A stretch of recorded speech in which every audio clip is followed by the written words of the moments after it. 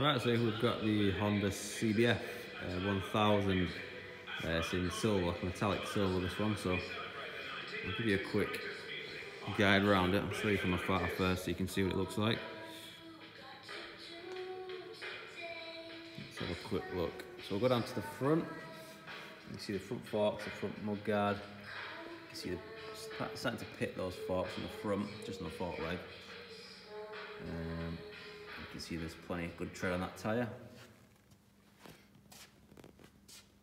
So what I'll do, I'll come up a little bit more. You can see the right hand side fairing.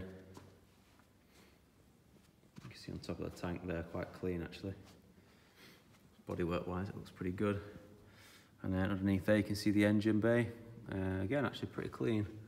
To say it's open to the elements, it's been well looked after. And then move a bit further down, you've got the seat and the pillion seat. The tail again, pretty clean. Looks like a little bit of boot scuffs there, just on that panel. It's got the standard exhaust. Like a little mud guard at the back there. And then that back wheel. And again, good tread on them tyres, probably not far off new then, but part worn. And they've got a top box on there as well. Matching top box. And then the other side, left hand side, obviously same silencer and chain and sprocket. The chain looks pretty good as well. And then move a bit further down. Same again, good, nice and clean on this side, tank. And then nice and clean on the left panels as well. It's got crash bungs on as well. Alright, so we'll have a quick look on the dash.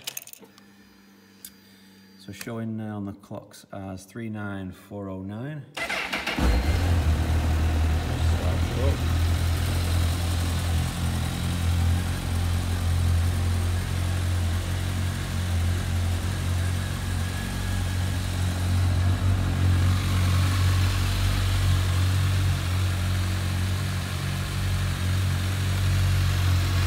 Quick rev.